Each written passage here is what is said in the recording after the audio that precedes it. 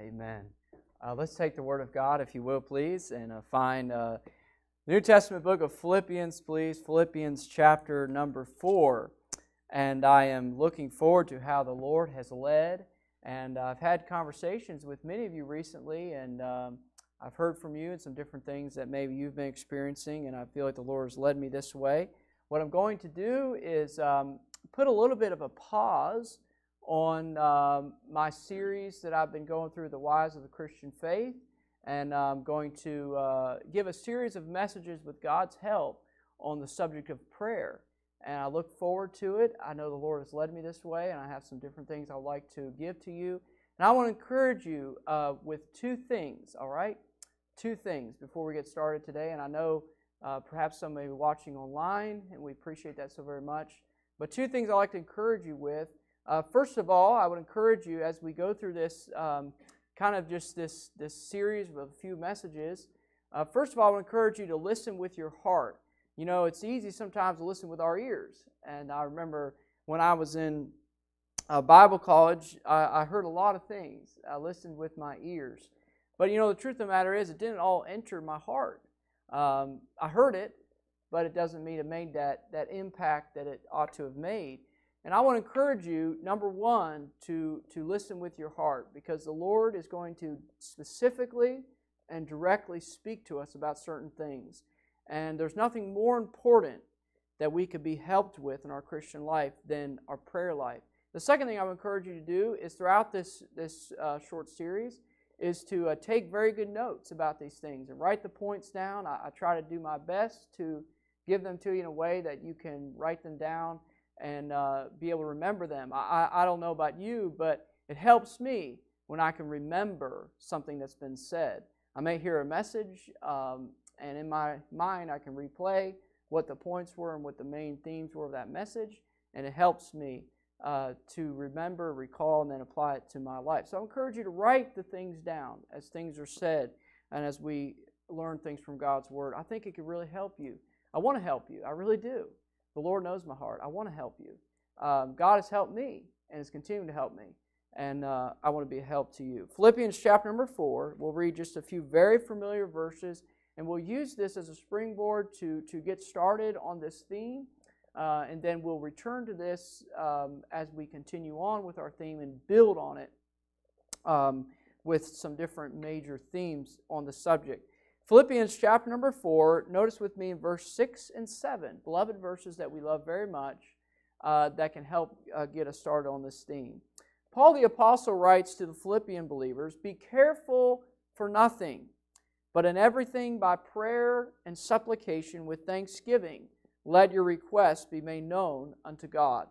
And the peace of God, which passeth all understanding, shall keep your hearts and minds through Christ Jesus." Would you begin in prayer with me? Father, we ask now that you would lead and guide in this message. Help our hearts, encourage us, and lead us and guide us, that we may become better Christians, those who would be improved in our prayer life. And we'll thank you for it. I pray now that you would just take distractions from our minds, forgive us and cleanse us of any sin, and prepare us to receive all that you have for us. Thank you again for your love and mercy and salvation in our lives. Bless now, and we'll thank you for it because you're worthy of it. In Christ's name we pray. Amen. This particular passage, as I want to begin with tonight, gives some specific commands that we as believers should be following that I would say are not necessarily easy commands, but commands that if God has given them to us, then we have to believe that He has given us the equipment to be able to carry those out. He says to be careful for nothing. And when we think about the word careful, it doesn't mean in some way being meticulous or concerned with doing things right. That's not what it means. But being careful here means anxious, being anxious. And he actually tells us not to be anxious about anything. The word that means the same thing as nothing is not anything. And so he means not to be anxious about anything, but instead to take those things that we could be anxious about and respond to them differently. And let me say something about that I believe in our Christian lives, that many times the problems that we encounter in our lives as Christians are simply because we don't respond correctly to things that come into our lives. Because we will have things come into our lives. It's inevitable. It's impossible, but that those things will happen. Things will come into our lives. Even this week, things come into my life, things will come into your life, things either unexpected or things you didn't know exactly how to deal with those things. So many times the key to it all is not the actual things that take place, but how do we respond to the things that take place? How do we deal with them not only in the way our actions and so on, but in our own thinking, the way that we deal with things in our own mind. And he says, do not respond with anxiety. That's the easy response, isn't it? Isn't it? That's the easy response. When something happens, you just go into kind of a state of anxiety or turmoil because of that thing that has happened. But he says instead, the response should be that of prayer and supplication and thanksgiving. And these are different levels. We have prayer. Supplication is a level deeper than that. And then thanksgiving should always be included in our prayers. He said all these things together, prayer, supplication, and thanksgiving, should be used to make our requests known unto God. What I would find encouraging with this is the fact that God wants to know, doesn't He? God wants to know the requests that we have. And in fact, He says, make them known. This is a command to make known our requests to God. Do you have a request? If you have a request, make it known. Share it with the Lord and ask Him to meet that need. And He says, when these things take place, these prerequisites of prayer and supplication and thanksgiving, rather than anxiety, but the prayer and the supplication and thanksgiving, when these things are implemented in our lives, then we can have, what's the next verse say? The peace of God. The peace of God. How many of you say, I want to have peace in my life? You right?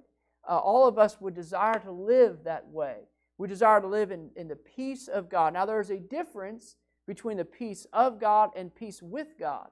As a believer in Christ, since we know Christ as our Savior, we have been made at peace with God. That's a position that we have. I'm no longer an enemy of God. I'm not at war with God. He's not at war with me, but I've been reconciled to Him. That means to be at peace with God. But then there's a peace of God. And that's something that we desire and strive for, but could be absent in our lives. We could be a Christian, but live very anxious or anxiety-ridden lives and not be at peace. But the Lord desires that we would be at peace. And He says, when these things are implemented, the prayer and supplication and thanksgiving, there is a promise here that's given. Don't you love the promises of Scripture? The promise here that is given is that if we do these things, the peace of God, which passes understanding, will keep our hearts and minds. There's so much in that verse in itself. But the peace of God, He promises, will fill your heart and soul and mind. And He says, this is a peace that passes understanding. In other words, when God gives you peace, it's really hard to explain it. It's really hard to explain to someone else, this is exactly how I feel. It's more of a state of being rather than it is a state of feeling. It's just we know that we're at peace with God. We have the peace of God in our lives because we've taken it to the Lord and left it in His hands. And when we leave it in God's hands, He does a much better job than we do, doesn't He? He does a much better job. And so when we leave it in His hands, then we can have the peace of God, which passes understanding. It's beyond our knowledge. It's beyond our ability to grasp things with our own minds, and many times cannot explain it. It's the peace of God that passes understanding. And it says, will keep your hearts and minds. So these are two different elements of our being, is our heart and our mind. Those are not the same thing. Your heart is not the same thing as your mind. Your heart is the nucleus of all of your feeling and emotion and will and desire. It emanates from the heart. But the mind is simply what thinks, all right? The mind is where thoughts come, which can be troubling sometimes. Our mind sometimes, when not directed by God and with not in the peace of God, can be actually a very crazy thing. It can be something that can really cause anxiety, can cause dysphoria, and things like that. And so when it's not ruled by the peace of God, it can really be something that's disillusioning to us. That's what the mind can be. But when it's under the peace of God, then that peace rules our mind, and we're at peace with God.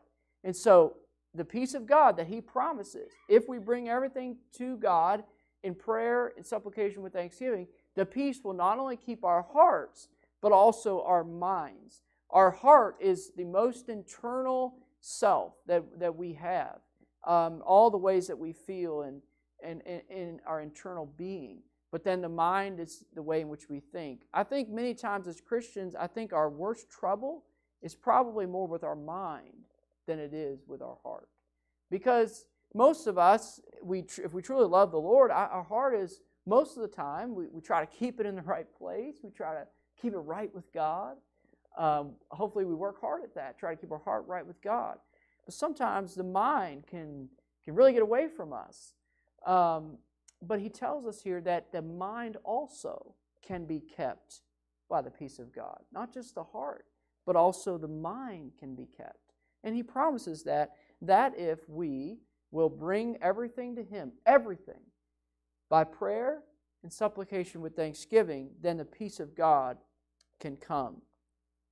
And so what I would like to do with that kind of as a preface, if you will, to what I would like to say in the series, I want to give, Lord willing, four major components or aspects of prayer that I would like to deal with and dwell on the next few weeks. And so I would take them one at a time. And so this evening I would like to talk to you about the priority of prayer. The priority of prayer. And this will be more of a teaching session and time. I've thought about this a little bit, but I think that I'll make it informal. If someone has a question, if you need to raise your hand or something, if something is not understood, I'm willing to help in that way. And so as we did the last several weeks, we kind of let you do that. And so if you do have something, you say, here's something I need understanding about before we move on, then that's all right with me. But I want to talk to you about the priority of prayer. And this perhaps is where we do lack in our Christian lives, is that we don't place the proper priority on prayer. We know prayer is important, but we're doing everything else except praying. We're not really making that a priority. Someone has wisely said, I would encourage you to write it down, that your prayer life is your Christian life. Your prayer life is your Christian life. So that means that if someone knew what your prayer life was like, they could immediately ascertain what your actual Christian life is like. If they knew how much you prayed and how important prayer was to you, then they could immediately have some understanding of what type of a Christian life you actually have. Now that's kind of an indictment, I think, for some of us if we think about it. Because the truth of the matter is, for many Christians, I'm not saying in this room, I just mean in general, that there are many Christians who, if that's the case, really have no Christian life whatsoever because they're not praying at all. And so the truth of the matter is, I believe this to be true. I'm not just reiterating something I've heard, but I believe it because it's true in my life. When my prayer life is lacking, my Christian life is proportionately lacking. If I'm not praying as I ought to be, I'm really not living the Christian life like I ought to be. And so if you want to have a good gauge or barometer, if you will, that kind of shows what your Christian life really is, it's going to be in direct correspondence with how you're praying and your prayer life. Now, maybe before moving on from that, perhaps we should define what we mean by your prayer life. And your prayer life has more involved in it than just simply praying from time to time. But prayer life is a way you live with the Lord, living in His presence and walking in His presence. Your prayer life is a continual thing. It's a habit. Your prayer life is not something that just kind of comes and goes, but it should be an integral part of your life. And so you may not have a prayer life at all, but we ought to. We ought to have a prayer life, and that would be equal with or proportionate with our Christian life. And so I don't think that many of us perhaps understand the priority that prayer ought to have in our lives. There are many things that should point us to the fact that prayer is important, and I'll give you a few that we could think about. What are some things that maybe should point us to prayer? Well, I would say our inability, right? Our inability could point us to realize that we really need prayer because I'm not able to do what I need to do. And I'm personally not able to do anything God has called me to do and commanded me and directed me to do without prayer and the strength that comes from that. So our inability would be one. A second thing would be our weakness, right? How many of you are weak? You know what I'm talking about? Yes, of course. We're very weak. And our weakness should not cause us to be just depressed or maybe in some kind of a state of gloom. But our weakness should drive us to our knees and to realize that I need prayer. Maybe a third thing would be our ignorance, right? This would lead us to prayer because many times we realize, I don't know, right? I just don't know. That's what ignorance is. Ignorance maybe has more of a negative connotation. We think about somebody being ignorant and we think they're foolish or something, but really the word ignorant just simply means that we don't know something. And so we many times have ignorance because we just don't know the answer. We don't know what to do. We don't know what's right in a situation or not. We don't know which direction to take, and so there's some ignorance there. Also, I would say our frailty, right? Our frailty, how frail we are. The Bible says that it speaks about that He knoweth our frame. He remembereth that we are dust, and that is our frailty. We're very frail people. But then also I would say our tendency that we have to fall. That's our tendency, right? Really our tendency as when you see a baby walking around and trying to go from place to place and keeping its balance. He has a tendency to fall, doesn't he? He has a tendency to fall because he's really if he doesn't have his mama or something to hold on to or something to grab onto, then he's liable to fall because he has nothing to lean on. And so are we in our Christian life. Really, when we just try to kind of make it on our own and kind of walk around, we find that we're very prone to fall. Very prone to fall. And just little things can come into our lives and cause us to fall. Just like a baby could be running by and if you touch him, he comes tumbling down. I've accidentally done that before to a baby. He's walking around, hey, how you doing? And just that little hand just kind of makes him fall over because they're very prone to that. Just a little thing could kind of knock them over. And so I'm saying in our Christian lives, it's the same way. Just a little thing can knock us over. And so we must realize our tendency to fall should drive us to prayer. Without the Lord, the truth of the matter is we will most certainly fall. Jesus says in John chapter 15, without me you can do nothing. And so certainly we will fall without the Lord. So let me give you a few things about how should prayer be a priority. How can we make prayer a priority? Let's give some specifics here that I think could help us.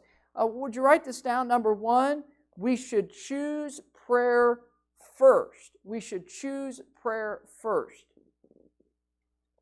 And for this, if you will turn to the Old Testament, and we'll just, for the remainder of our time this evening, we'll look at a few verses mainly in the book of Psalms. So if you'll turn to Psalm 71, and our point here that we're discussing is that we should choose prayer first. What do we mean by that? When something happens in our lives that's adverse, or something happens that we don't understand or maybe don't like, then our first response to that should be prayer. That should be what we choose. And I'm choosing, using the word again, I'm choosing the word choose because I think it describes that we have to make a choice, right? A choice to pray. That we may not naturally do that. We may do everything else imaginable. If you break down the side of the road in your car, you'll do a lot of things to check the car out, to call people and do different things. And that's just an example of something happening. You'll immediately have several things that you're going to do in that situation. But really, in general, in our lives, when things take place, no matter how big or no matter how small they may appear to be, we ought to choose prayer first. Notice Psalm 71, verses 1 through 3. In Thee, O Lord, do I put my trust. Let me never be put to confusion. And by the way, if you do trust in the Lord, you won't be confused. And then verse number 2, deliver me in thy righteousness, and cause me to escape. Incline thine ear unto me, and save me. Be thou my strong habitation, whereunto I may continually resort.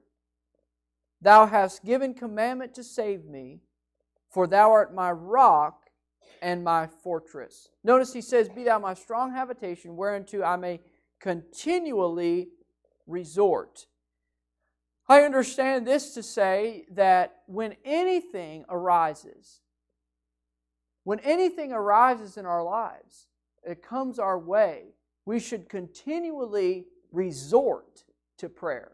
In other words, we many times use it as a last resort, but it really ought to be the first thing. It ought to be the first thing. Why? Because usually you go and find help by the person who can really help you first, and then if they can't help you, you go to other places. But the truth of the matter is, we need to understand that God is the one who can help us, right? More than anybody else or anything else. We should go to the one who can solve any problem in the world. And so we should choose prayer first. This should be what we continually resort to. When things don't go as maybe we planned or as we expected, we should be choosing prayer first. So I want to encourage you with that. First of all, if you're going to make prayer a priority, choose prayer first. And then number 2, we should spend time in prayer. We should choose prayer first. Number 2, we should spend time in prayer. Turn over a few pages to Psalm 55, please. Psalm 55, again, we have David here speaking. In Psalm 55 in verse 16, Psalm 55, verse 16, as for me, I will call upon God, and the Lord shall save me. Evening and morning and at noon will I pray and cry aloud, and He shall hear my voice. Evening and morning and at noon will I pray and cry aloud, and He shall hear my voice. I believe that this speaks of the frequency of prayer, that it should be something we're continually coming to, and I would say spending time there, spending time in prayer. You know, the Lord Jesus, the gospel writers record for us that He would rise a great while before day and to go out and spend time with His Father in prayer. And so I think about that, and I realize that that's what our Lord Jesus did, who never had a sin problem, who never had the problems we have. He experienced all the temptations in this life. I'm thankful for that. He was tempted in all points like as we are, yet without sin. So if He would go to prayer and needed that nourishment and that help each day, then certainly we do. Certainly we do. And so time spent in prayer is never time wasted. Maybe write that down. Time spent in prayer is never time wasted, but it is time used wisely. Sometimes we think, I got so much to do, I don't have time to pray. Baloney. You have so much to do, that means you need more time to pray. If you have a lot of things to do, then you need God's strength to help you through. And you say, I just don't have enough time in the day. Well, that's when we have to sacrifice. We have to get up early or something. We have to choose a way in which we'll do that. Each person has to make their decision on that. Some people operate them better in different times of the day. But He says evening, morning, at noon. So there should be some continual connection with God throughout the day. There shouldn't be just one connection in the morning and that's it, or one in the evening, that's it. But it should be a repeated connection with God throughout the day. And we ought to spend time in prayer. When we spend time there in prayer, we will never be wasting it. We will never be wasting it. But instead, we'll actually find that that time in prayer was used wisely. The song so aptly says, take time to be holy, speak oft with thy Lord. Abide in Him always and feed on His word. Make friends of God's children, help those who are weak. Forgetting in nothing His blessing to seek. And take time to be holy, the world rushes on. Spend much time in secret with Jesus alone. By looking to Jesus, like Him thou shalt be. Thy friends and thy conduct His likeness shall see. The song Sweet Hour of Prayer has much truth in it. Sweet hour of prayer, that calls me from a world of care and bids me at my Father's throne make all my wants and wishes known. In seasons of distress and grief, my soul has often found relief and oft escaped the tempter's snare by thy return, sweet hour of prayer. Sweet hour of prayer, thy wings shall my petition bear to Him whose truth and faithfulness engages the waiting soul to bless. And since He bids me seek His face, believe His word, and trust His grace, I'll cast on Him my every care and wait for Thee, sweet hour of prayer. It is a sweet hour when we spend it with the Lord. It's never a wasted hour, but it's an hour that encourages and invigorates and strengthens us for the day ahead. And so we ought to spend time with the Lord in prayer. Number 3, how are we going to make prayer a priority? We should seek God in prayer. We should seek God in prayer. In other words, this is not simply just some kind of a simple list or something we're just presenting to God, but we're seeking Him. You know, many times in prayer we seek the wrong thing because we're seeking our needs, but we ought to be seeking the Lord. We ought not just to be seeking answers, but we ought to be seeking the Lord. When we go in prayer with the Lord, we should not be there just to get answers, but we ought to be there to get the Lord, to know Him, to seek Him. Psalm 55, which I think is where we actually are already there. Psalm 55, verse 6. I think I have the wrong particular psalm there. But it says, "Seek ye the Lord while He may be found. Call upon Him while He is near." Seek ye the Lord while He may be found. And the Bible teaches in Jeremiah 29, it says, we seek Him, we'll find Him if we search for Him with all of our heart. That's in Jeremiah chapter 29. We seek Him and find Him if we search for Him with all of our heart. You know, the Lord can be found. The Lord can always be found. He's never far from any of us. Call ye upon Him while He is near. Write this reference down, James 4, verse 8. James 4, verse 8. Draw nigh to God, and He will draw nigh to you. Cleanse your hands, ye sinners, and purify your hearts, ye double-minded. Draw nigh to God, and He will draw nigh to you. It's a blessed promise that if we draw nigh to God, He will draw nigh to us. So in many sense, it's not His fault that we're not where we ought to be, but He's waiting on us to draw near to Him. He will not force Himself on us, but waits patiently that we will draw nigh to Him. And He's ready, and He's available to draw nigh to us. And so, Psalm 27, if you'll turn back there just a little bit, to Psalm 27. And notice this is mentioned here in Psalm 27 in verse number 7. Psalm 27, one of my favorite Psalms, Psalm 27, verse 7. Hear, O Lord, when I cry with my voice. Have mercy also upon me and answer me. That's a good prayer. Have mercy upon me. We are constantly falling to His mercies. Brother James, did you have a question?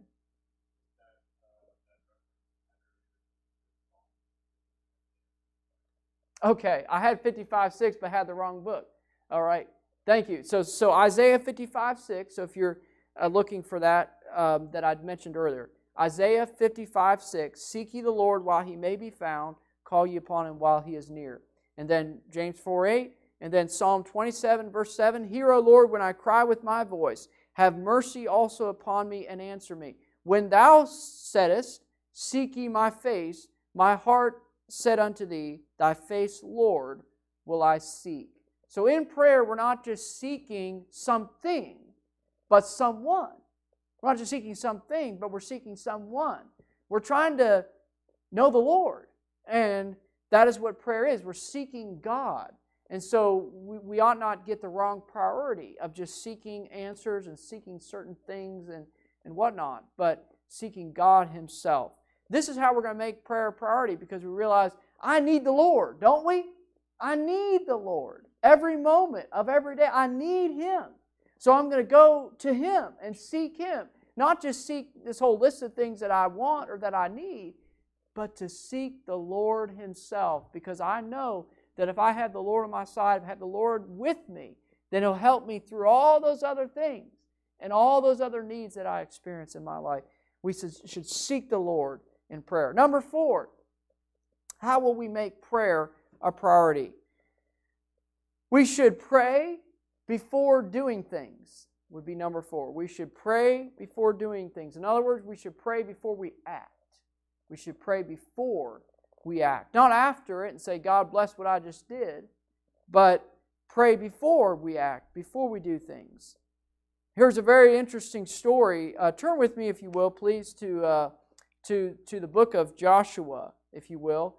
I just want you to see here this very interesting story. We won't read the whole thing. I'll recap a little bit of it, and then I just want you to see a portion here. But in Joshua chapter 9, verse 16, we have here the story of the Gibeonites. The Gibeonites who heard that Joshua and the children of Israel had defeated Jericho, had defeated Ai, and now they're scared, right? They say, we're next. We're next. And so they come up with this whole elaborate scheme. And they say, we're going to go to Joshua, and this is what we're going to do. We're going to say, we're from a far country. We're from a far country. And look what we have. They had sacks in their hand, and they said, our bread is moldy, and our shoes on our feet are all worn out. And so this is what they say. And they try to deceive the Israelites into thinking that they're from some far country, and they say, Joshua, make peace with us. Make peace with us. So notice what happens down here in verse number 5. It goes to explain, let's begin in verse number 4. They did work willingly and went and made as if they had been ambassadors, and took old sacks upon their asses, and wine bottles old and rent and bound up, and old shoes and clouded upon their feet, and old garments upon them, and all the bread of their provision was dry and moldy. And they went to Joshua unto the camp at Gilgal, and said unto him and all the men of Israel, we be come from a far country. Now therefore make ye a league with us. And the men of Israel said unto the Hivites, peradventure ye dwell among us, and how shall we make a league with you? And they said unto Joshua, we are thy servants. And Joshua said unto them, who are ye, and from whence come ye? And they said unto him, from a very far country. And they go on to explain where they are supposedly from. In verse 11, wherefore our elders and all the inhabitants of our country spake to us, saying, take victuals with you for the journey, and go to meet them, and say to them, we are your servants, therefore now make ye a league with us. This our bread we took hot for our provision out of our houses on the day we came forth to go unto you, but now behold, it is dry and it is moldy. Now, notice verse 13, and these bottles of wine, now this is the Gibeonites speaking here to Joshua and the children of Israel, these bottles of wine which we filled were new, and behold, they be rent. And these our garments and our shoes are become old by reason of the very long journey. And the men, speaking of the Israelites here, and the men took of their victuals and asked not counsel at the mouth of the Lord. And Joshua made peace with them and made a league with them to let them live. And the princes of the congregation swear unto them. Now notice what happens. These people come and they come up with an elaborate story.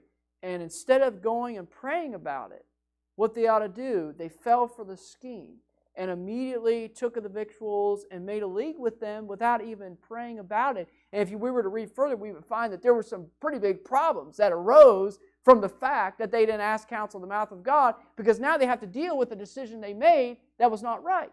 And later on down the line, they find out they're in a very tough relationship with these people that they couldn't break because they had made a promise and a vow and all this kind of stuff. And so that's what happens. That's the point. That's what happens. When we make a decision like that and we don't pray about it, we don't ask God about it, especially a major decision, we don't ask God about it, then what happens is we find that we made a wrong decision, and later on we're trying to reverse everything, right?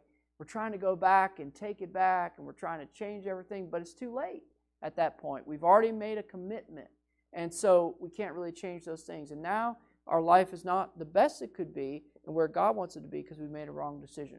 So those things can be avoided if we'll just pray and ask the Lord about it. And many times if we pray, the Lord by His Holy Spirit, as a Christian, will lead us and say, no, it's not right. And you may not know the full answer, but you say, okay, I don't feel right about this. I feel the Lord's not directing me this way. And so let me hold off on that instead of jumping into it. And so We should pray before doing things. We should not just jump into it. We should pray first and ask counsel at the mouth of God and ask Him what He wants us to do. So this is one way we're going to make prayer a priority. Is we're going to say that I'm not going to make any major decisions of consequence without praying about it first. And sometimes people may say, what are we going to do about this? What are we going to do about this? Well, let me pray about it. Let me pray about it. I don't have an answer. Let me pray about it. And that's, for some of us, we don't like that because we want to give answers, right? We want people just to believe that we got it all under control and in order. We want to be able to give answers, and we can fall under that kind of trap sometimes. But it's best many times to say, I don't know, but let me pray about it. Let me ask the Lord what He wants me to do. And so, this is how we make prayer a priority, all right? We make prayer a priority by just making a habit of not jumping into things, but to be praying about them first. And when we do that, we'll find that prayer becomes a part of our life. Why? Because every day we're always making decisions, right? And everything we do, we're always making decisions. And I'm not saying every little decision has to be prayed about, but we sometimes have to make bigger decisions too. And when we make prayer a prerequisite for those decisions that we make, then we find that prayer becomes a way of life and a part of our lives if we pray before doing things. And then let me give you a final thing I would say that would help us to make prayer a priority in our lives. And it would be that we should pray for others. We should pray for others. This is how we make prayer a priority in our lives. I want us to see two verses in closing. If you'll turn with me, please, to the book of Ephesians. Ephesians chapter number 6. Ephesians chapter number 6. We should pray for others. And this is how we will make prayer a priority in our lives. Ephesians chapter 6. Now this particular passage, especially 1 through 10, we know of it as the armor of God. And so we talk about the shield of faith, the helmet of salvation, the breastplate of righteousness, and the feet shod with the gospel of peace, and all these kind of things. But we kind of stop short there at the end. Because Ephesians chapter number 6 and verse 17, and take the helmet of salvation, the sword of the Spirit, which is the Word of God. Verse 18, praying always. Maybe we ought to underline that word. Praying always with all prayer and supplication in the Spirit, and watching thereunto with all perseverance and supplication for, what's the next word? All saints. And for me, that utterance may be given unto me, that I may open my mouth boldly to make known the mystery of the gospel, for which I am an ambassador in bonds, that therein I may speak boldly as I ought to speak. He says the final aspect of our defense armor is prayer. And he says praying always with all prayer and supplication in the Spirit. I believe when we pray in the Spirit, that means that we're praying God's agenda, not our own.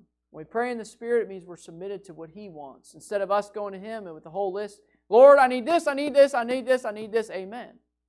But going to prayer and saying, Lord, what do you want me to pray about? Letting the Lord at least lead us in the things that we desire and in the things that we pray about. But he says, praying in the Spirit, watching thereunto with all perseverance and supplication for all saints. For all saints. And I believe that if we make it a habit to pray for other people, it will begin to form a prayer life. Because we're constantly doing that. Because there's always people to pray for. I mean, you just hold a whole list tonight. We have prayer lists. We have one another. We have our families. We have so many people that we could and should and ought to be praying for. And there's many benefits of that. It helps you to love those people more. It helps you care about them. It reminds you. Sometimes I'm praying for someone, and then I think, oh, I should ask them about that. I forgot to pray. I forgot to ask them how that went, or something. But I've remembered it because I've prayed for them. And so praying for others has a lot of benefits. But the truth of the matter is that we should be praying for all saints, those in our lives that we know, other believers is what that means. We ought to be praying for them. And the point is, when you make it a habit of praying for other people, it will begin to form your prayer life. And then you'll be constantly praying because there's always people to pray for. And so we ought to be praying for one another. And then turn with me to 1 Timothy chapter 2. We've read this very recently. 1 Timothy chapter 2. What are we told to pray for here? 1 Timothy chapter 2 and verse 1. I exhort therefore, 1 Timothy 2:1, I exhort therefore that first of all, supplications, there's that word again. We didn't talk much about it, but supplicate is to intercede with earnestness. Intercede with earnestness. I exhort therefore that first of all, supplications, prayers, intercessions, that means praying on behalf of others, and giving of thanks be made for all men. We ought to thank God for people, right? That are in our lives. We ought to thank God for people. For kings and for all that are in authority. That includes every person in national authority. Every person even in church authority. Every person that's in authority of any kind. He says, for kings and for all that are in authority, that we may lead. This is the purpose of prayer. That we may lead a quiet and a peaceable life in all godliness and honesty. This is the goal. If we pray for others, it helps us to lead a quiet and peaceable life. Especially those in authority, it helps that they can institute the right values and the right laws so that we can live a quiet and peaceable life in all godliness and honesty. For this is good and acceptable in the sight of God our Savior. It is good and it's acceptable in the sight of God our Savior to pray for those in authority and to pray for one another. God likes that. Now, we can put it this way. In the book of Revelation, it talks about the golden censer, that's the prayers of saints. And it talks about the way that incense rises into the nostrils of God. That prayer is as incense to God. God really does savor the prayers of His people. And then what does it say? Verse 4, who will have all men to be saved. The Lord would have all men to be saved and to come unto the knowledge of the truth. For there is one God and one mediator between God and men, the man Christ Jesus. So who will have all men to be saved? What should we be praying for? We should be praying for lost souls. We ought to be praying for lost souls because you know why? You want to pray for something God wants you to pray about? Pray for a lost person. Because the Lord cares about the lost person. He's not willing that any should perish. He will have all men to be saved. You know, when you're praying for a lost person, the Lord likes that. Because He wants them to be saved too. And He wants us to be interceding on behalf of those who don't know the Lord. He wants them to be saved. We want them to be saved, don't we? We have a strong desire. I have people in my heart and mind I pray for. And just, Lord, speak to them that they may come to know You. But even my desire is not as strong as God's. God has an even stronger desire for them to be saved. We ought to be praying for others, for saints, for our believers, and we ought to be praying for the lost because the Lord desires that they would be saved. This will help us to have a priority prayer, the right priority in our lives when we pray for others and pray for the lost. So how are we going to make prayer a priority? We're going to choose prayer first. We're going to spend time in prayer. We're going to seek God in prayer. We're going to pray before we act, and we will pray for others.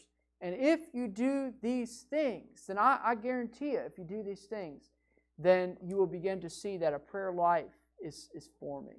And you're beginning to pray daily, and it's really drawing you closer to the Lord, you're drawing nigh to Him, and this way prayer can be the priority that God wants it to be. Well, thank you so much for your attention tonight, and I hope that you've written these things down and been helped. Miss Nancy. I'm not sure I understand the seeking God in prayer and the praying like you. Yes, but I'm trying to differentiate between just simply seeking for things. I could go to God in prayer and I could say, Lord, heal this need that I have, or would You provide this money? So we could be seeking these certain things, but that's different than just going to the Lord because you want to know God's mind. You kind of want to understand what He wants.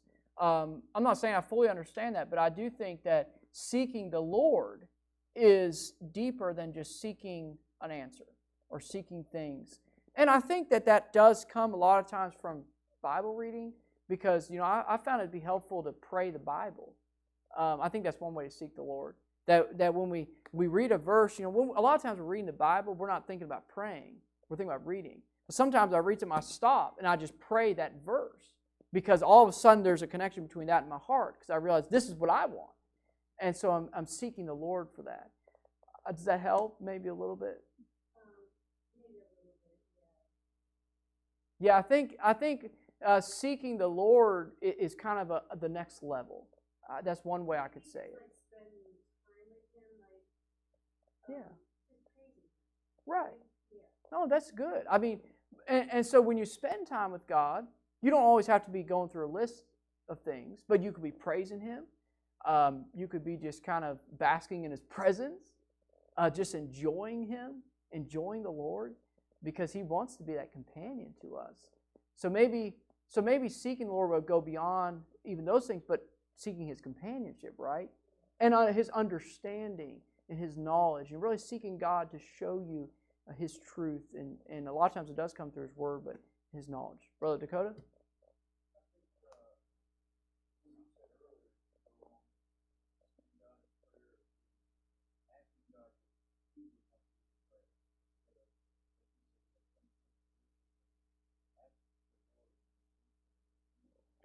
Yeah, I think it's very important in our prayer life that we are, yes, kind of in tune or on the same page with what God wants, in asking Him to kind of show us what He wants and what He wants us to pray for.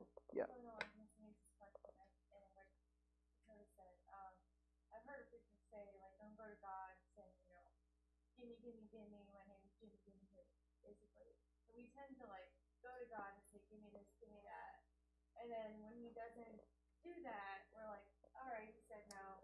And we're not, like, trying to get to know, like Dakota said, like, praying, trying to figure out what He wants instead of what, it may not be what we want. And then just kind of, like, getting on the same page with God and, like, understanding His mind. Yeah, and I think that sometimes maybe the reason we don't pray is because we've asked for a list and He didn't give it to us.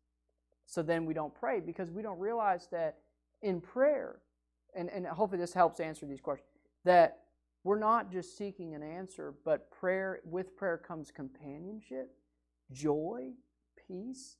So we're seeking God for those things. We're seeking God for companionship and peace and joy, so that if we get disappointed, God didn't answer some prayer, we just stop praying, well, then you're going to miss out on everything else. You're going to miss out on the companionship, the joy, and the peace. So I just think we need to understand that prayer is deeper, and maybe that has much to do with the seeking aspect, that it's deeper than just answers to our needs, but all the other blessings, and hopefully we can bring those out more as we study this, all of those blessings that come in with prayer. So, yes, yeah, we're going to come to that too later on. And so there's a lot more to prayer than just asking and receiving, but all those benefits that come along with it, and understanding that will help us to have a better prayer life. Was there any other questions or comments? Yeah. Yeah. Yeah, communicating, communion maybe is a good word.